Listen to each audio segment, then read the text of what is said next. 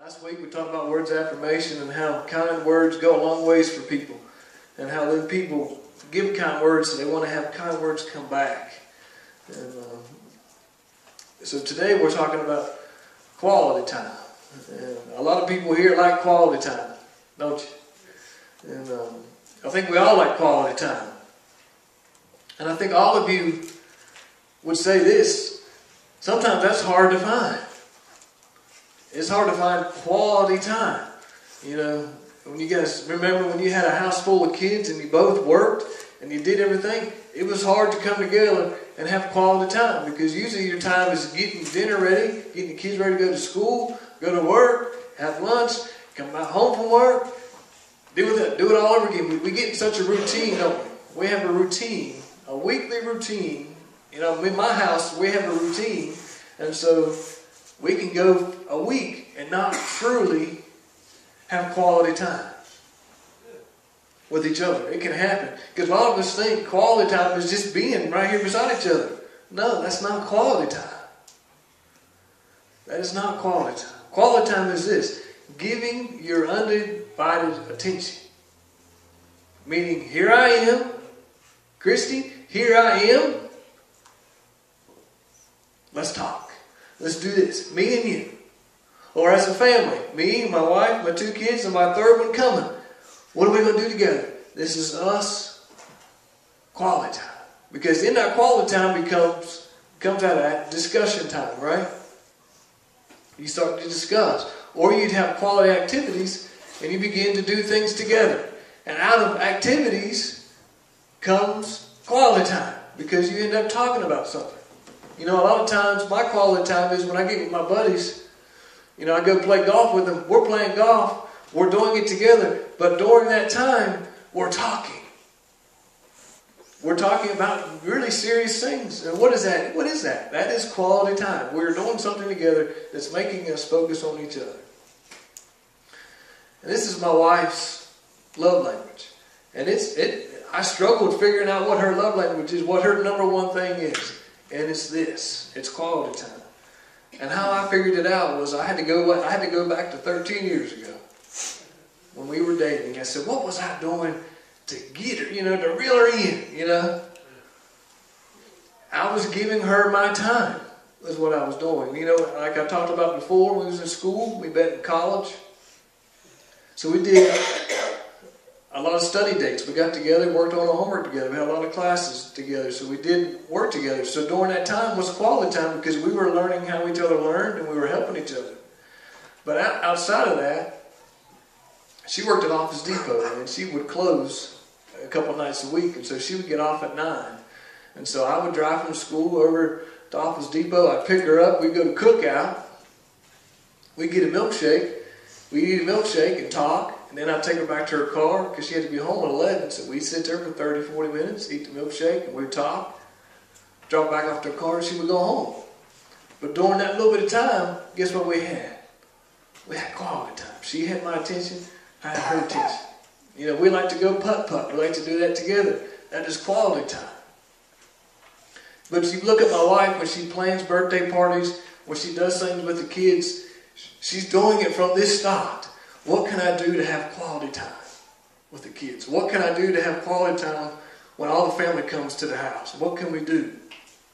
And like our favorite quality time is actually when we get away from our schedule and we go to West Virginia. You know, it's crazy how we talk more when we get away from here, because we get in our routines where I got to do this, got to do that, got to do that. And there's not that communication that we need to have. And so I need to work on that. I need to work on giving her my quality time. Because, it's hard sometimes. You want to come home, you get home from work, you just don't want to do nothing, right? You just want to sit in your chair, look at your newspaper, and just... How many of us do that? We want to do that. No, we just want to, no matter who you are, but that person that needs quality time might just need 5 minutes. 5 minutes for them to speak and tell them what's going on, what happened in their day, what's going on, and you listen. And then after you listen, you got to speak back. But then there's quality activities. Doing things together that produces conversation. Example, dinner at the table. You know, I look at my childhood growing up. You know what my family never did? We never ate at the table. We never ate at the table. We ate in front of the TV. We all ate in chairs and couch. That was just our thing. That's what we did. And so that was, I can't remember what me and Christy did up till the kids, but I think we fell in that trap before we had kids. We sat in front of the TV, but I don't think I'd have to ask her what we did before the kids. I can't even remember. But that's how I grew up. Just, you sit wherever you want to sit to eat. You know, just that's how we did. But we as a family today, whenever I'm home, even if I'm not home, they sit at the table and eat. Because what happens when you sit at the table? You have quality time, right? Because you're eating and you start to talk. And so it's a quality time. It might be 10, 15 minutes, but you know what? That's quality time. Amen? And so I didn't have that as a kid. I didn't have that. And it was just, I don't know why we didn't have that. I couldn't tell you. But that's what we did. We just didn't sit around the table. But you know what? God created time. You believe that? Period. Time. He created it. When He said, let there be light, guess what started? Time. Right? Because the sun comes up and the sun comes down. And so guess what? There's a time that's going to rise and there's a time that's going to become dark. Right? So God created time. So God believes time is important. Right? And He wants to give you quality time. Amen? And God wants you to give Him quality time. Right? Is that common sense? Because what happens if you give Him your attention? He will speak to you, right? And you, guess what you feel? You feel Him. And that's what I'm talking about. That's what we're getting past. Yes, I know God, but now I want to feel Him. You give Him some quality time, guess what? He's going to give it to you. Amen? Isn't that good? He's going to give it to you. He's going to give you the time that you need. So we're going to look at a passage of Scripture in Hebrews. And here's how we're going to look at it. We're going to look at it verse by verse. And we're looking at it through the eyes of time. Quality time. God wants quality time with you. Amen? So here's what we're going to do. We're going to look verse by verse. Verse 19 through 25.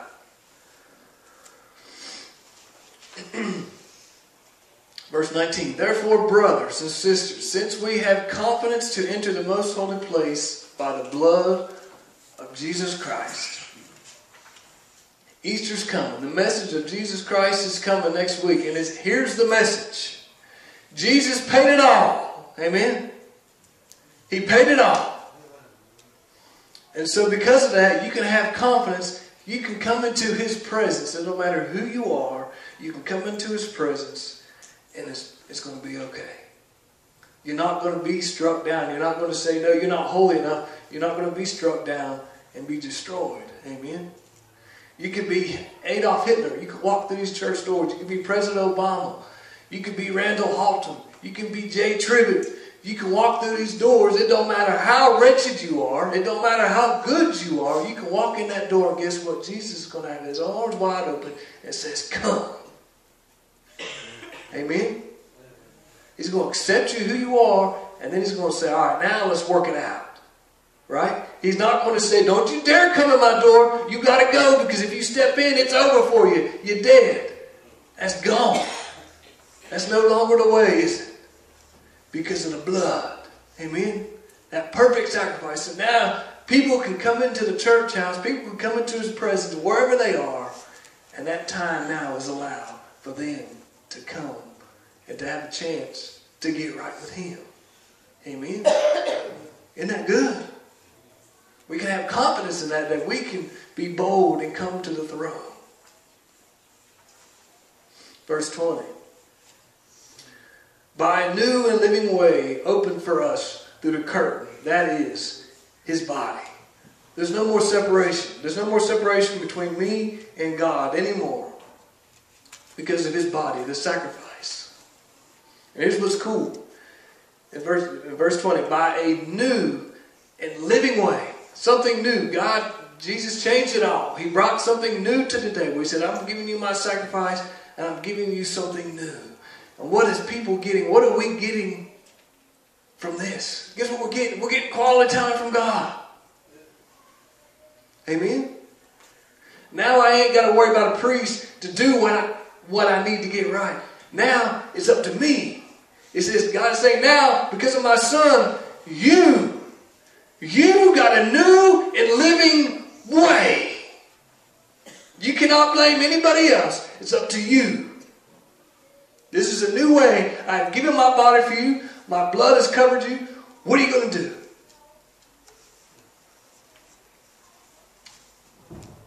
Are you going to let me in? Are you going to give me that time?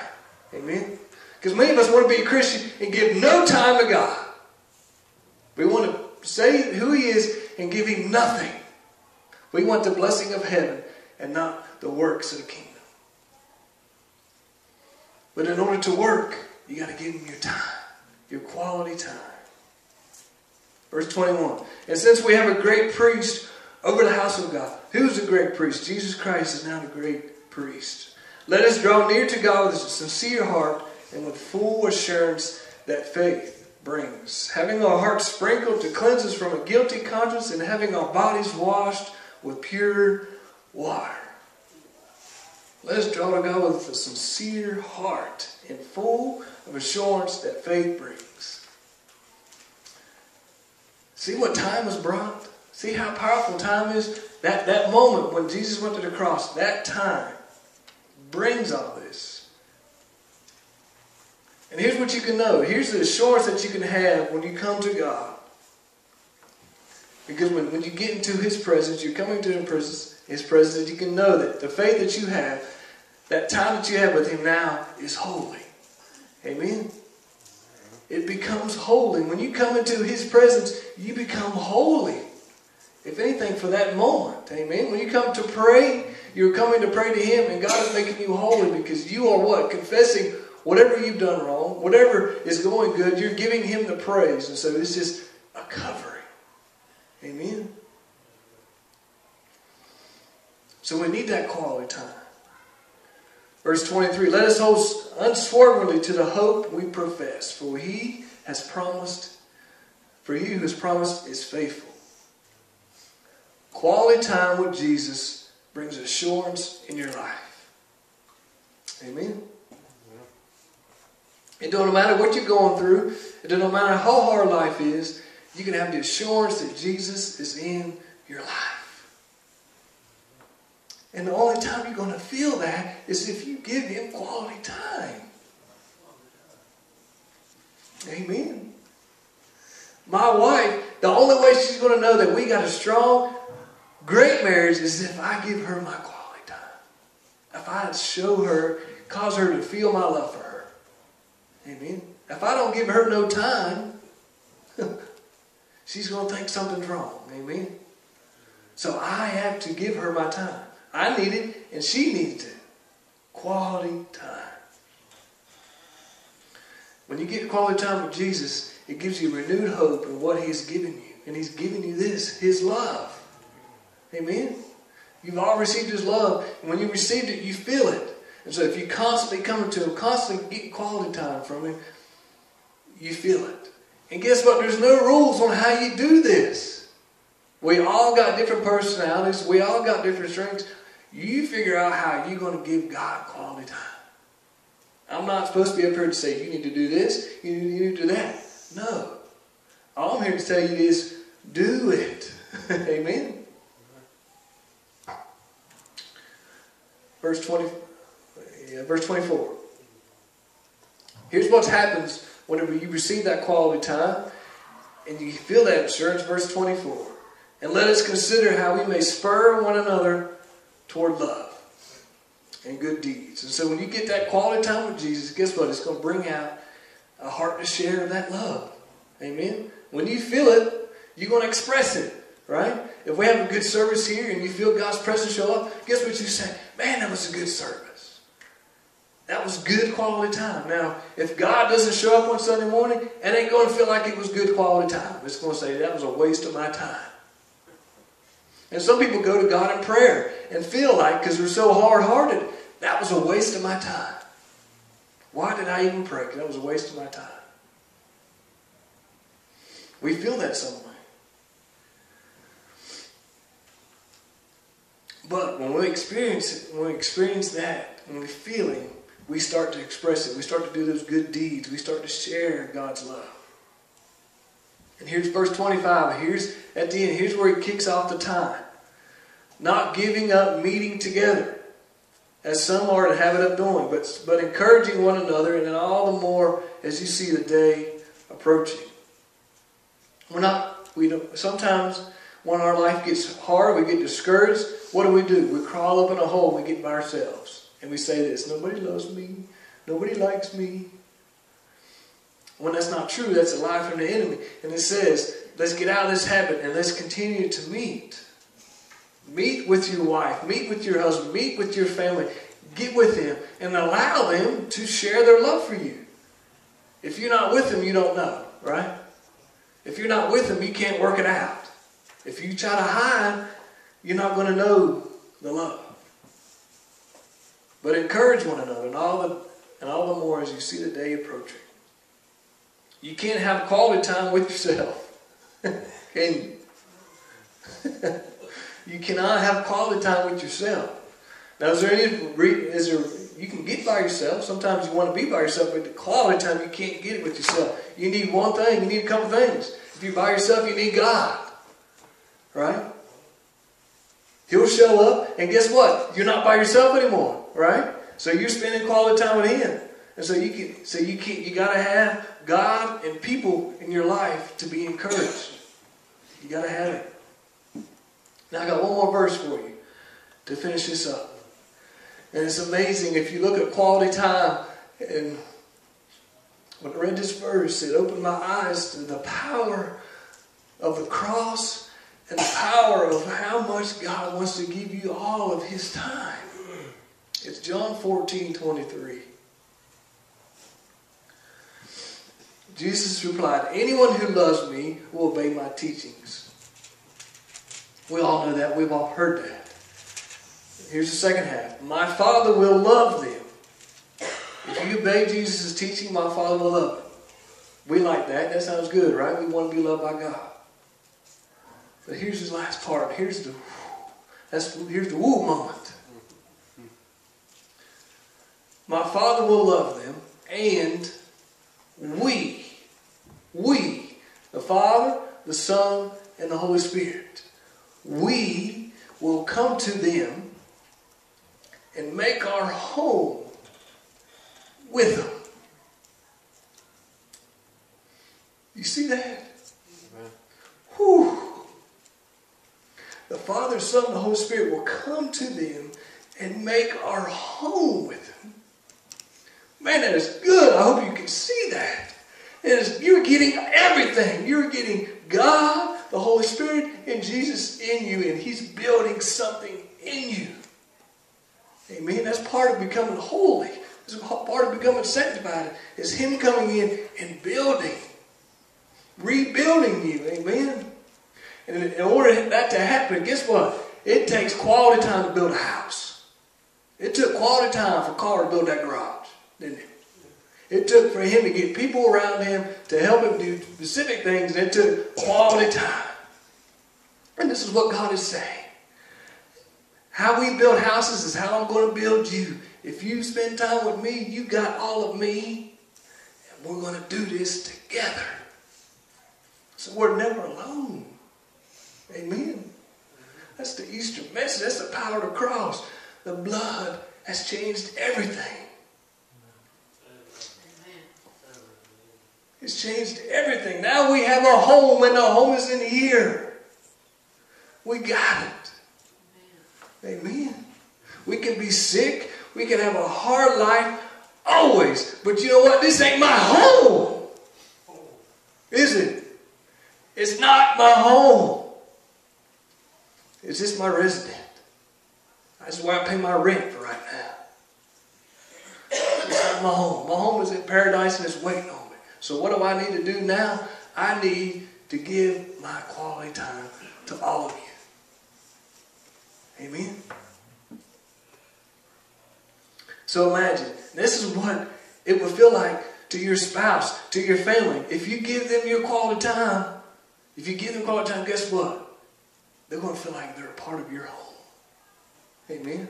They're going to feel like you're a part of that. If you love God and your spouse, your friends, your family with all your heart, you will have the Trinity living in you and giving you quality time. Now some of you, your number one thing is quality time. And so you get this. You're like, yes. I need that. That's what I'm talking about, preacher. But all of us like it. All of us like quality time. And so we need to figure out, okay, who needs it more? Who needs it more? Now listen, here's what quality time can be. It can be 15 minutes a day. You can say a lot in 15 minutes. I prove that when I preach. Right? I'm not long-winded, so you can get a lot done in 15 minutes. You can say, honey, I'm going to give you 15 minutes a day. We're going to sit down and you just tell me everything you want to tell me. And I'm going to listen and I'll give you right back. Amen? Come on, Randall.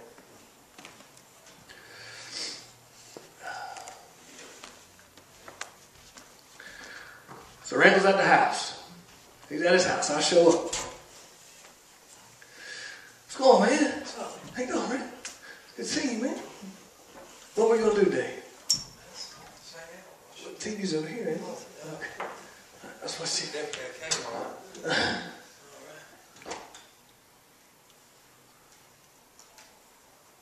Isn't this what we do?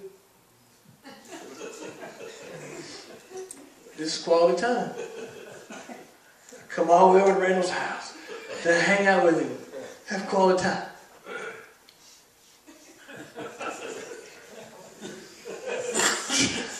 Get home from work. The wife's at home. Sit down. Watch TV for hours all evening. No discussion. You might laugh here and there once in a while to something funny on TV, but not talk. This is what we think quality time is. This is a trap we've fallen into. This is quality time. Some of you retired people that are at the house a lot. You may get busy, but then come together and sit down.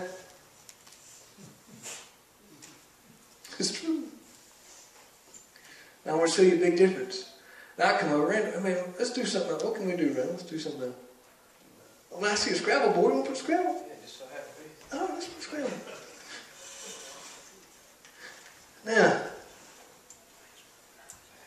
Now what's the difference here? We're looking at each other, right? We can discuss. When we're watching TV, we're not looking at each other. Now we're looking at each other. Now I'm going, where you at here? And so, I'll go first. How about that? Huh?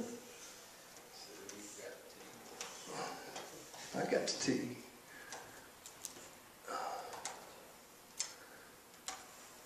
Not a word. Huh? That's not a word. I got a word here. Here's my word. Quality. You like that? Yeah. Got a triple letter. Uh-oh. Time. So we just spelled quality time. But that's what it's called, isn't it? Yeah. Putting us together. Yes, we're playing a game, but we're communicating. We're talking. And so out of this conversation, come this, man, Ren, how's work going? I hear you're going back to school. That's pretty cool, isn't it? I'm glad you're doing it. That's going to be good, man. Now go on. Let's play. You know? It's going to create a conversation. If we're focused on something else and not thinking about each other, thinking about this TV, we're not going to talk. All right. We might talk here and there, but it's not going to be a deep discussion. So sometimes we got to make an effort to say, all right, let's forget the other world. Let's spend time together. Let's play this board game. You know? And this is what my wife needs, because this is what we used to do. And it's my fault. I've forgotten. She needs this. She needs these moments where we play these board games. We got all kinds of stuff. This is what we do when we go to West Virginia. We get mom and dad and we play board games. Why can't we do that here? It's because we get stuck in a rut. This is our schedules. I'm tired. I just want to. And God is saying, I'm not going to build my home that way. Is He? It's here. The home is built here. Amen. The home will be strong right here. Through a little bit of time of me focusing on Him. Me focusing on my wife. Me focusing on my kids. Amen. So we got to open our eyes to that. But look, we looking at it wrong sometimes. We try to think if we're in the same room, it's quality time. Wrong. Because if you're not talking, it's not quality. Is it? It's not you giving Him your undivided attention. Amen. So we got to work on that. I got to work on that for my wife, for my kids, for myself. I got to work on that. We probably all need to work on that better. Because we got this mindset, quality time is just, we're always together. We can always be together and be miserable. Or know nothing about what's going on. But God doesn't want to build His house that way. He wants to build it to where it's quality time. Because if it's built right, it's built holy. And so when my kids grow up and leave, guess what? They pass it on to their wives and their husbands and their children. So guess what? It is blessed. But if we are not sitting together, if we are scattered about, I don't know what's going on with my family. But if we do the right things, we will know and say, kids, go and be blessed. Amen? It's important. Words of affirmation. Tell people you love them. Quality time. Show them you love them by giving them your time. Amen?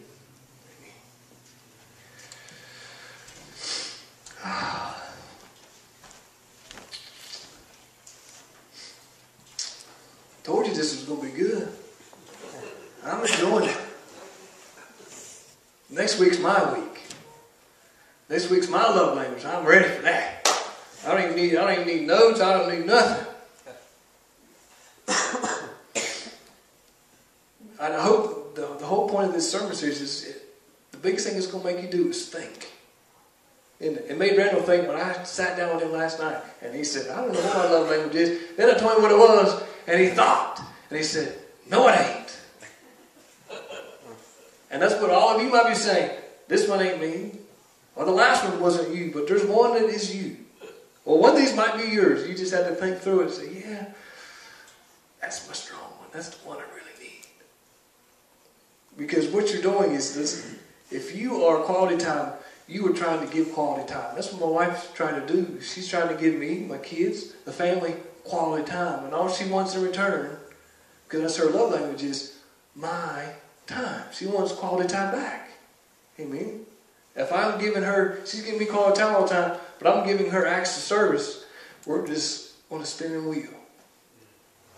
But if I come back and give her my quality time, she's happy and she's feeling it. Amen? But I still got to do all the other things, all the other love languages, but there's that one. And that's her one. It's quality time. Amen? Amen. Let's close in prayer. Lord, we thank you for today. We thank you for this message. We thank you for Scripture. We thank you for the power of the blood. You sent that at the perfect time to change how we communicate with you. And you said, I want my people to be able to have quality time with me. Because of your Son, Jesus Christ, going to the cross, dying, and rising again, you have given us that chance, that opportunity to have quality time with you. And it's amazing. And Lord, we stand on that verse that you said, that my Father will love them, and we will come to them and make our home with them. Lord, that is so powerful. That is so powerful because we completely get all of you. And that gives us so much comfort, so much joy. And if you are truly in us, we feel you because you will give us your time.